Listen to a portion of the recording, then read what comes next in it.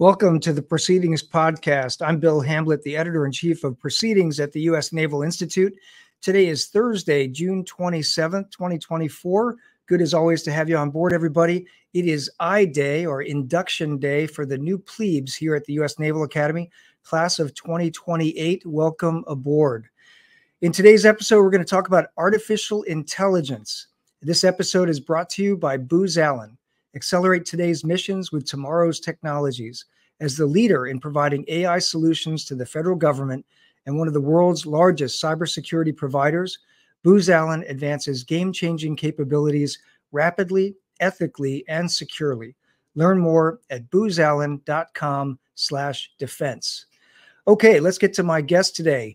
Joining me from Newport, Rhode Island is retired Navy Captain Sam Tangredi. Sam's been on the show before.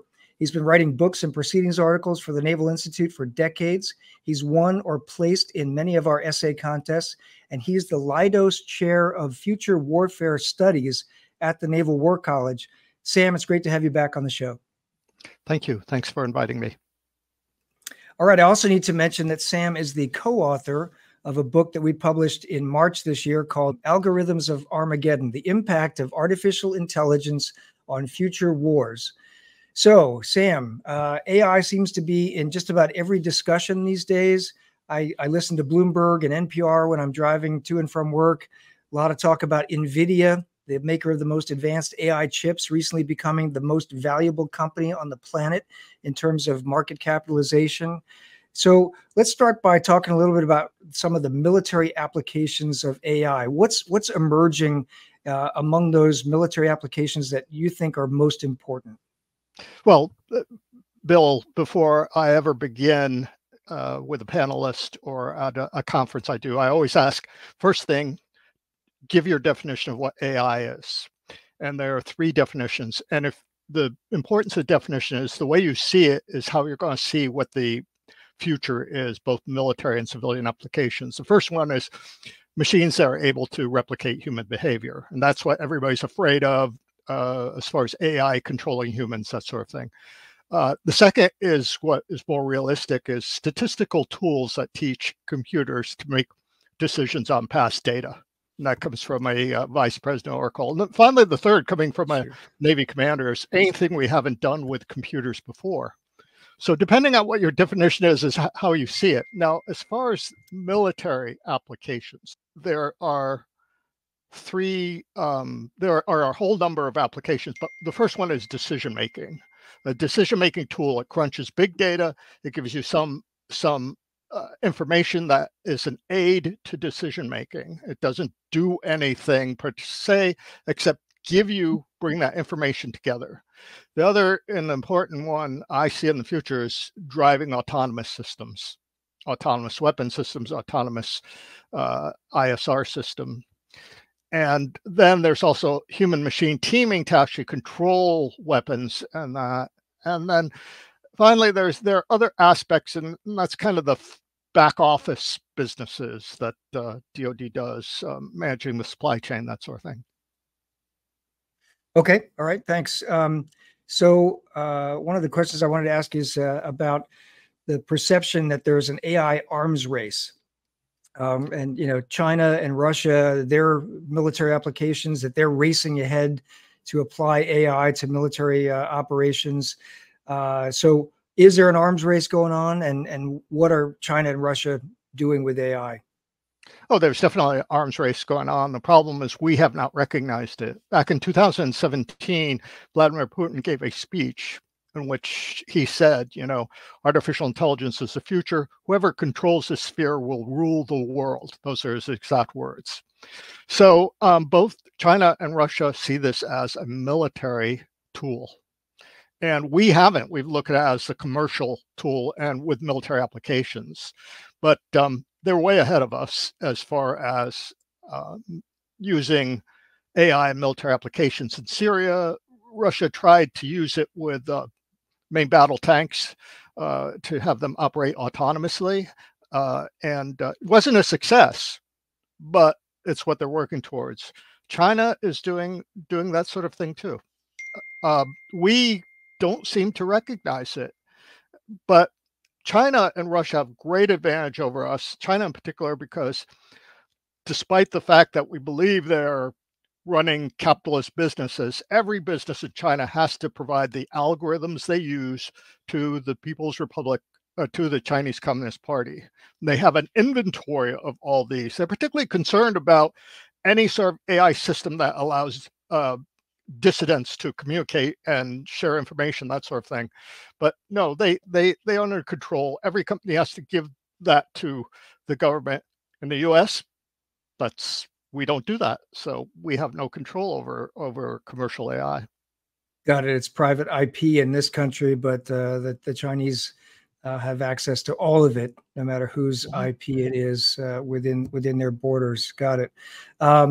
So, Sam, the title of your book, Algorithms for Armageddon, reminds me, and I'm dating myself a bit here, the 1983 movie War Games, which featured an advanced computer that controlled U.S. nuclear response options. And thanks to the efforts of a young hacker played by Matthew Broderick, who was like 17 at the time, that computer thought the U.S. was under attack, and it almost launched a nuclear counterattack. So could that scenario be plausible today or in the near future? Or maybe if it's not, nuclear Armageddon, something along the lines of, computer systems, AI systems, controlling firing decisions on lethal weapons? Well, first, we would only give control over nuclear weapons to AI if we're incredibly stupid, because inevitably there will be an accident of some sort. That's inevitable. AI, like all other complex systems, have what we call normal accidents. They're so complex, they're so tightly tied together that each piece has to operate properly.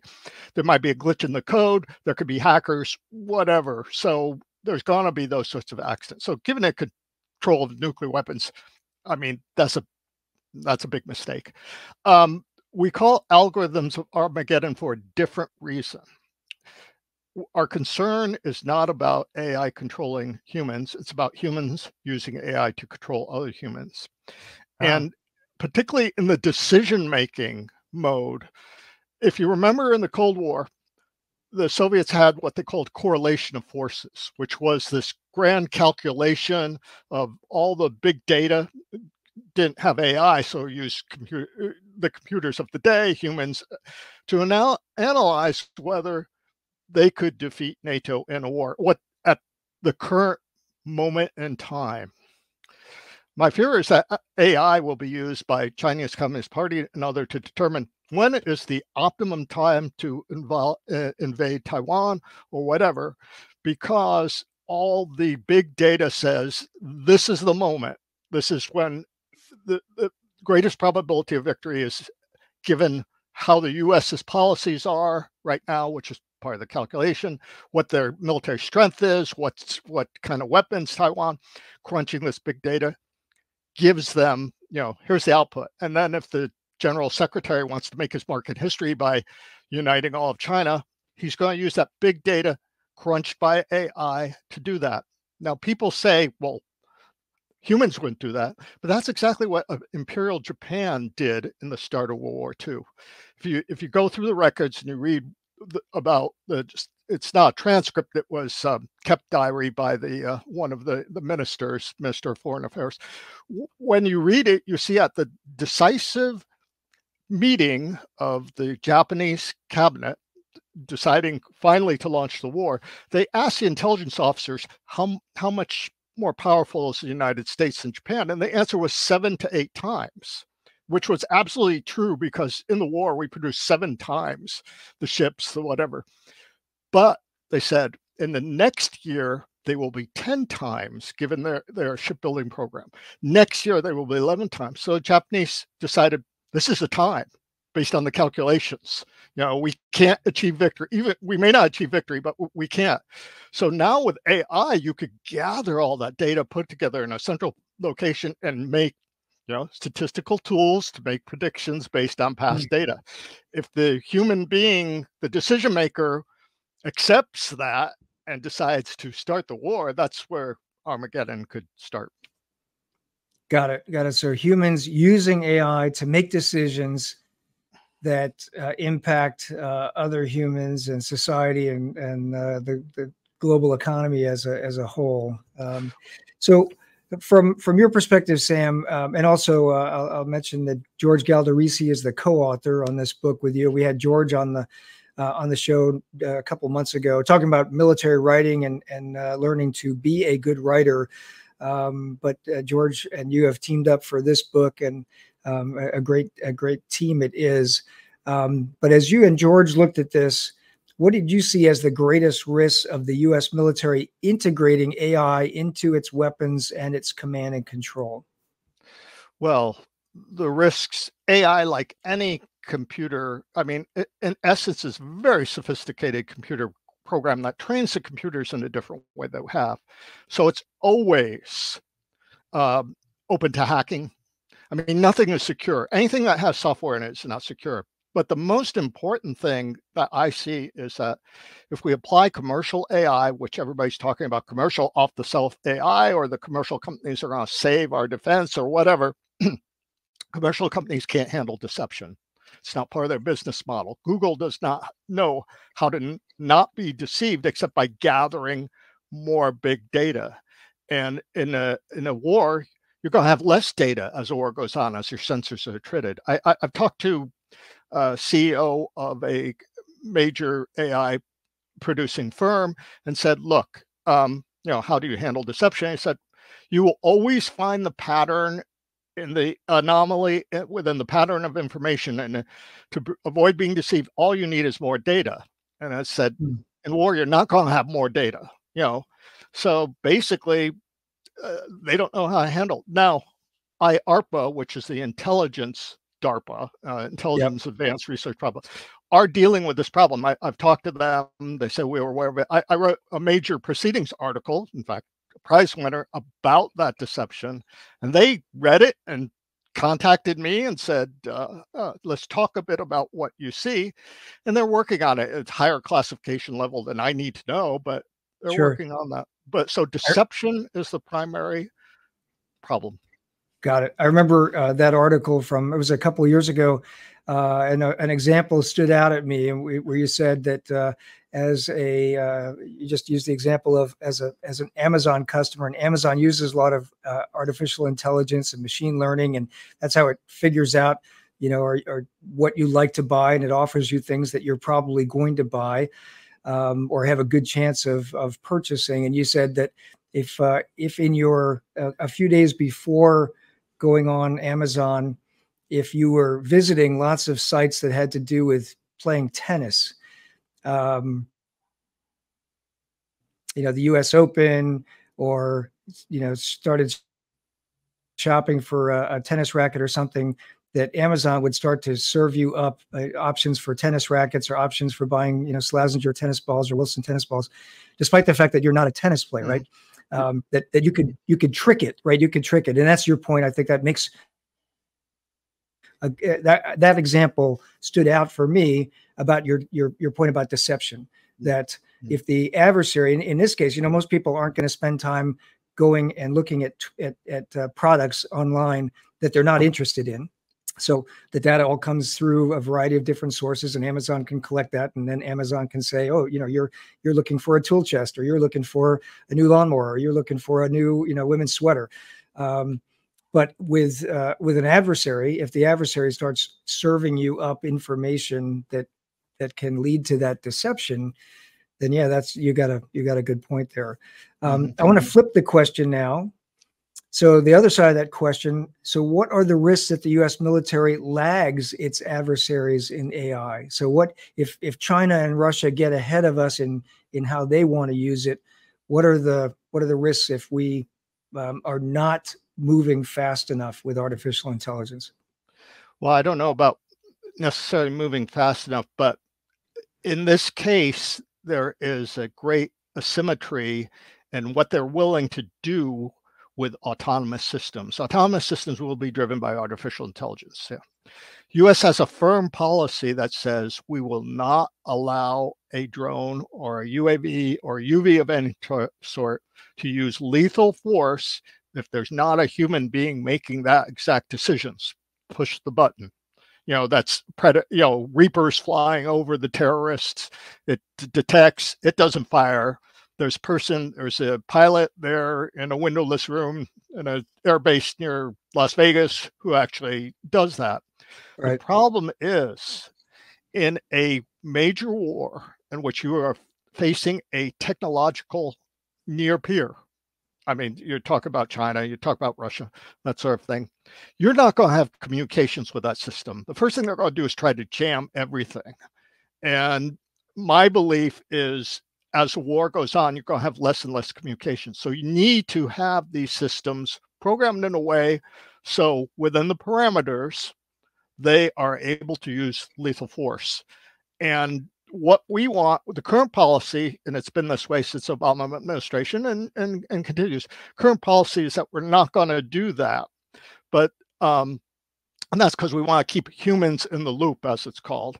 Our argument is, in the future, humans can't stay in the loop in a war like that. We'll have humans on the loop. That is, we will program and direct the system what to do. We send it out. It conducts that mission. Maybe it's successful. Maybe it's not. We won't actually know from it because it may never return, but maybe we get battle damage assessment from something else. But it's very much going to be like U.S. submarines in World War II coming out of Australia, operating. The Admiral of Australia never knew what they were actually doing moment by moment. They were given a patrol sector. They were given a mission. They did it. If they came back, then the Admiral would know. Maybe an aircraft flying over could report back if they damage, if they, enemy ship is on fire or something. But that's what's going to happen to UVs. And we're very reluctant to do that. China and Russia are not reluctant to do that. They're willing to give it the authority.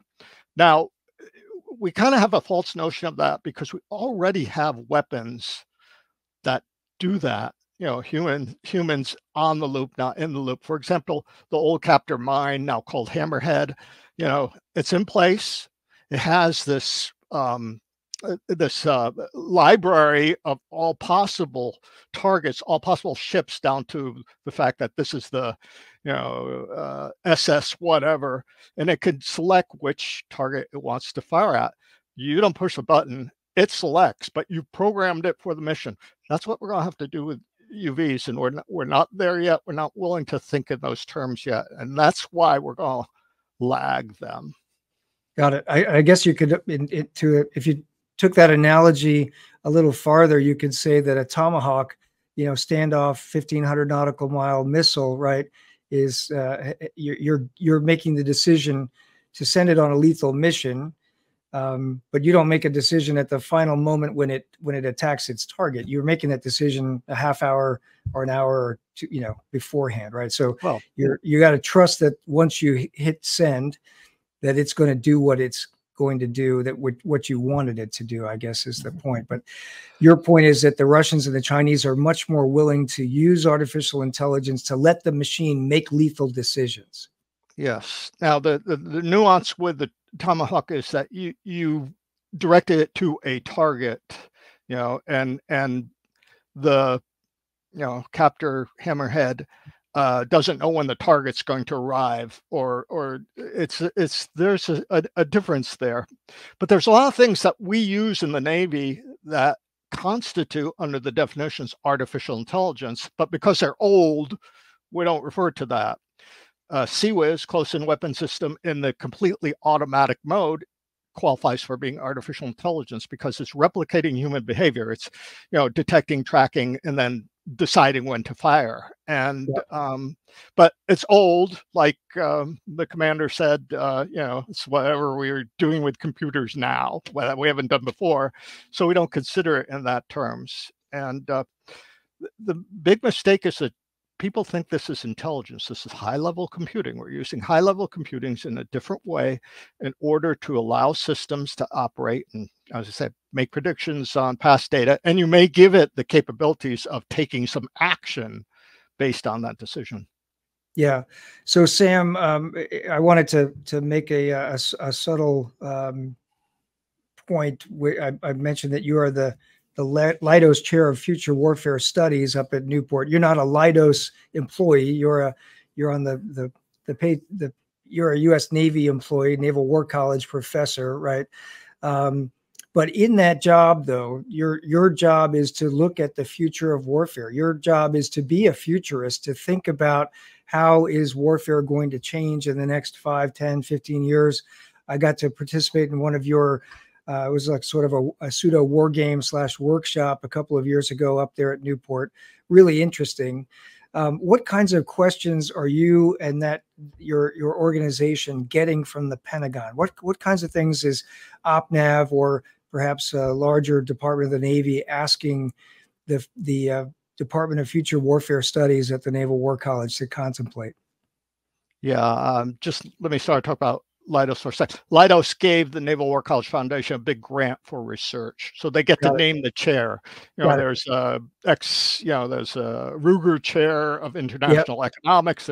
So that's my connection. I like them, but we're not connected. Anyway, Pentagon has so many sources of information. I wish they would rely more on the Naval War College's Center for Naval Warfare Studies. I mean, we give them information, but there's so many competing people with ideas that they don't necessarily come to us. My job is to look at the future 50 years out and say, what does the Navy need to ask? Tell the leadership, you should be asking me this, because this is what's going to be the big issue. So some of the thing, and the big thing in future warfare studies, there's a lot of people studying emerging technologies. I'm a strategist who looks at technologies and asks the hard questions. How do we integrate it in our strategy? Will it really cost this much? What are the vulnerabilities? That sort of thing. So tying strategy to this emerging technologies is the big challenge for the future, because someone will have this device to do whatever, a UV that can, and they'll say, well, it solves all your problems.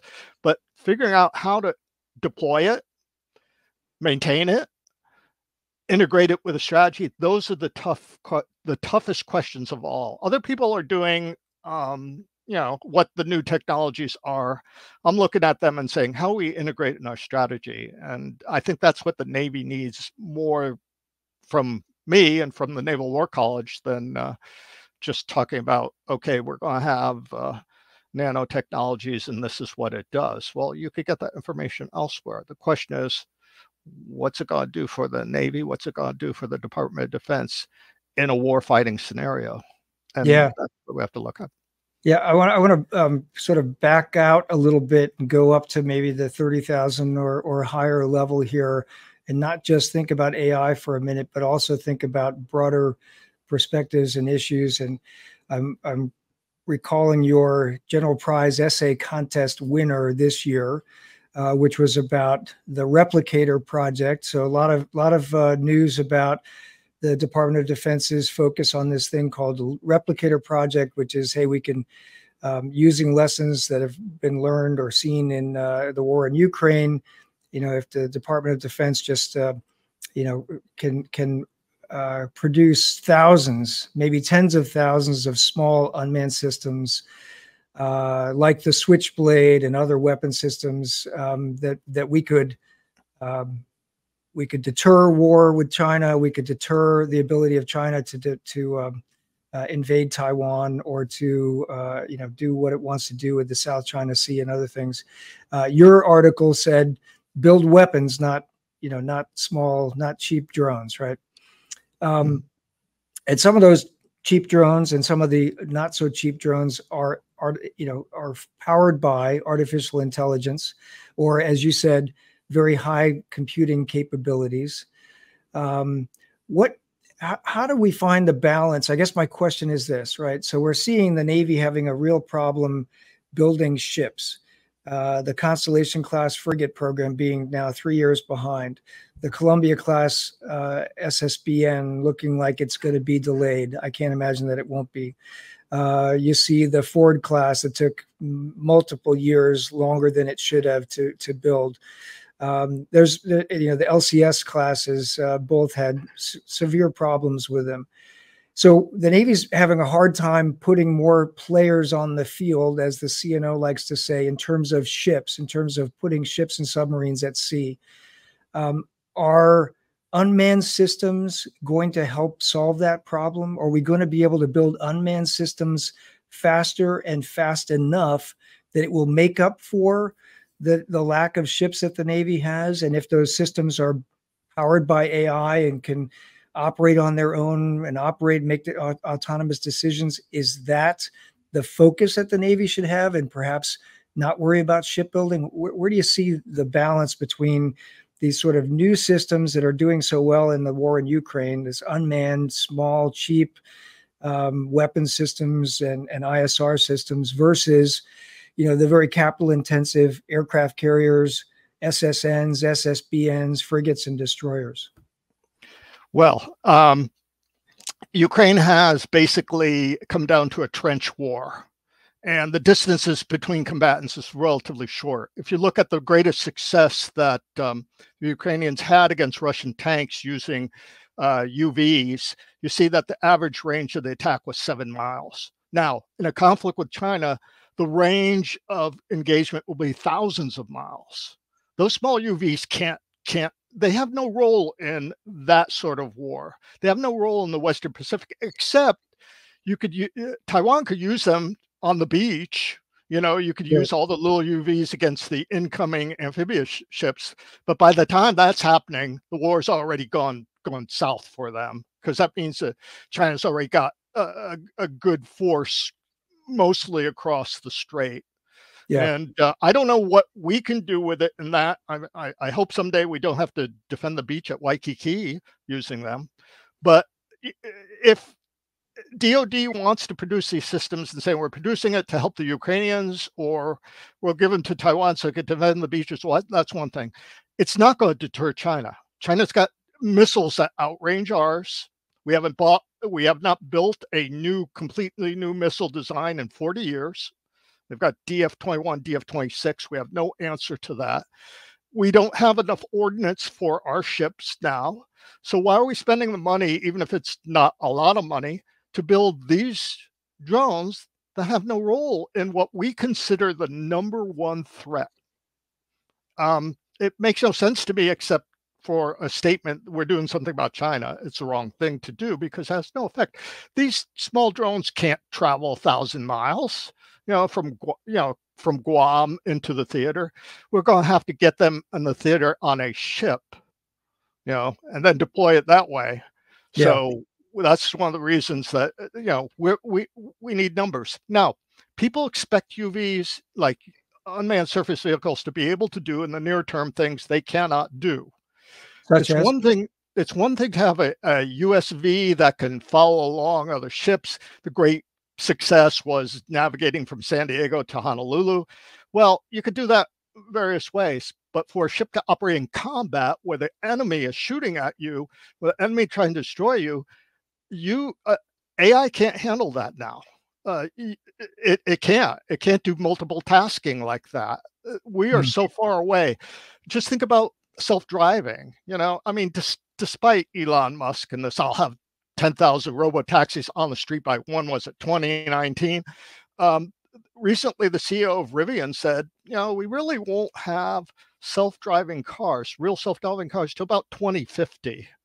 So technology takes a long time. We're nowhere in the situation where we could replace ships with those, except for specialized missions, which we already do using some platform. Sail drone is great for, information in the region. Same thing we always used to do with helicopters. Okay, but they're getting more expensive and may not be even cheaper, and they're certainly not more flexible. I'm not, singling out that one company or that one system, but those are not ships. There's a great statement by Nevin Carr, retired Navy admiral, who was the chief of naval research, and then he was also head of Navy international programs. That's where I work with him, and he worked for Leidos and those sorts of things. He said, we don't think of Sea Hunter really as a ship. We think of it as a satellite that floats. Ah. Because it's an ISR information platform. Nobody pretends that it's going to attack an enemy ship using a weapon. We're nowhere near that. We're not going to be near that for at least 25 years, more maybe. So at this point, if you think China is going to do something in the near term, then you need to build ships. You need to get ordnance. No, UVs are not going to replace fully, because just like AI, here's AI, the great success was the AI that can beat the chess master or beat the IGO master. Well, that's true.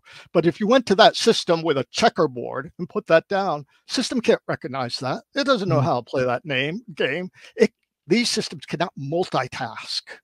And a ship in battle or ship threat by the enemy has to multitask. I mean, the decisions are in the various different environments, various different domains. You have weapons coming in different directions. AI cannot handle that at the stage that's in. It may never be able to truly handle that until, long after we might be on this earth. All right. Well, Sam, I'm going to give you a last chance here with what do you see, if you were able to talk directly to Secretary of Defense about implementing AI in the Department of Defense, what would you think the most important thing to focus on would be? Well, first I would say, don't be over optimistic on what these technologies could do. And I have two words for being over optimistic, and that's railgun. That the Navy predicted that would be the #1 weapon system, as supposedly had an initial operating capability, would have it while we were on active duty. Right. Technology takes a long time. Recently, DepSecDef, who is a brilliant person and a great leader, was out in Silicon Valley, and they were showing her autonomous vehicles. And she said, I didn't realize, this is a quote, I did not recognize that it would take us this long to achieve autonomy in these vehicles. And the thing I would say to her or to leadership is, it's going to take much longer than you think. It's going to cost a lot more money than you think. And guess what? It's not going to come from commercial sources, from purely civilian sources. They will have to partner with defense industry in order to come up with products. So expectations are too high on what this could do. This is a tool in the toolkit. AI is a tool in the toolkit. That's what it is. It's not a solution. It's a tool. And as long as we view it that way and integrate it in our other capabilities, that's kind of the message that I would give. The various technologies, eventually we'll use them. We'll use hypersonics and that sort of thing. But many of those sciences, many of the technologies are not ready yet. And to expect them to be ready tomorrow just because we can increase computing power is a mistake. All right. Well, that's a good way to wrap it up. So this has been a fascinating conversation, as all my conversations with Sam Tangredi are. Sam is the co-author of Algorithms of Armageddon, The Impact of Artificial Intelligence on Future Wars, available from the Naval Institute Press, published in 2024. Sam, thanks for your time today. Great job with the book. Congrats to you and to George, and look forward to seeing you again soon. Thank you very much. All right, this episode was brought to you by Booz Allen. This episode is brought to you by Booz Allen. Accelerate today's missions with tomorrow's technologies. As the leader in providing AI solutions to the federal government and one of the world's largest cybersecurity providers, Booz Allen advances game-changing capabilities rapidly, ethically, and securely. Learn more at boozallen.com/defense. If you're a member of the Naval Institute, thank you. Your support is important to everything we do. If you're not a member, please consider becoming one today by going to usni.org/join. That's a wrap for today's show. Until next episode, remember, victory begins at the Naval Institute.